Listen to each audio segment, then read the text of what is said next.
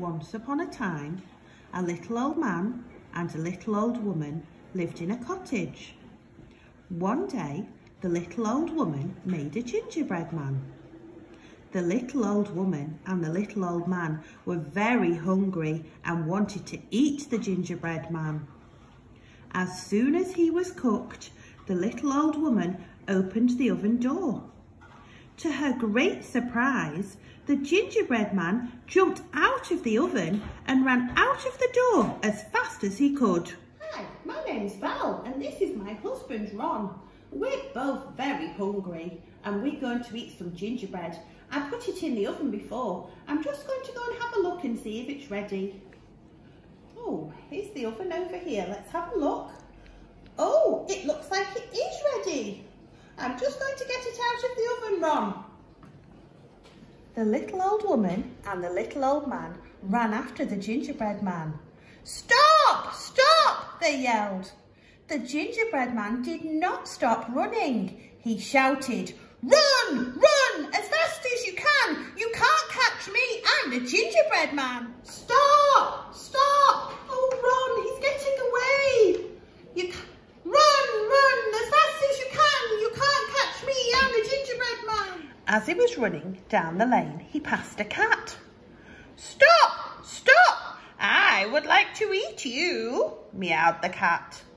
The gingerbread man kept running as fast as he could. He called to the cat, "Run! Run! As fast as you can! You can't catch me! I'm the gingerbread man!" The cat began to chase him with the little old man and the little old woman. Stop! Stop! I want to eat you! Run! Run! As fast as you can! You can't catch me! I'm the gingerbread man! A little further down the lane, the gingerbread man met a horse. Stop! Stop! I would like to eat you! Neighed the horse. The gingerbread man kept running as fast as he could. He called to the horse, "Run! Run! As fast as you can! You can't catch me! I'm the gingerbread man!" The horse began to chase him with the cat and the little old man and the little old woman. Stop! Stop! I would like to eat you! Run! Run! As fast as you can! You can't catch me! I'm the gingerbread man! A little further down the lane, there was a river. "Oh no!" cried the gingerbread man. "They will catch me! Whatever shall I do?" Beside the river stood a sly fox. "I can help you cross the river," he told the gingerbread man in a friendly voice. "Climb onto my tail and I will carry you." "Are you sure you won't eat me?" asked the gingerbread man. "Of course not," replied the sly fox. "I just want to help you." "Oh no, there's a river ahead.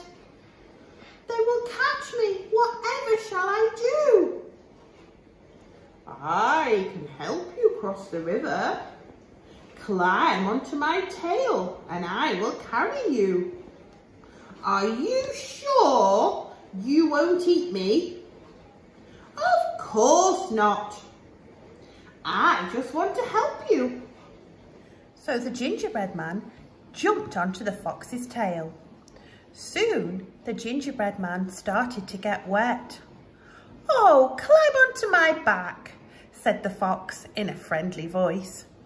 But the gingerbread man was soon getting wet again. "Okay then, I'll climb on your tail." "Oh, there we go, there we go."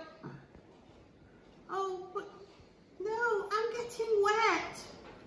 "Well, climb onto my back." "Oh, okay then."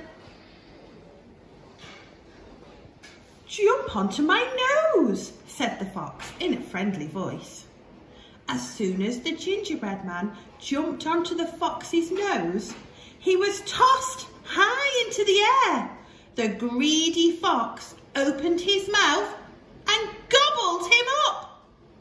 And that was the end of the gingerbread man, who did not live happily ever after. "Oh, Mr. Fox, I'm getting getting wet again. Oh, well, jump onto my nose then. But as soon as the gingerbread man jumped on the fox's nose, he was tossed high in the air.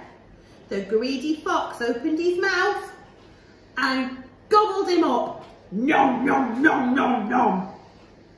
And that was the end of the gingerbread man.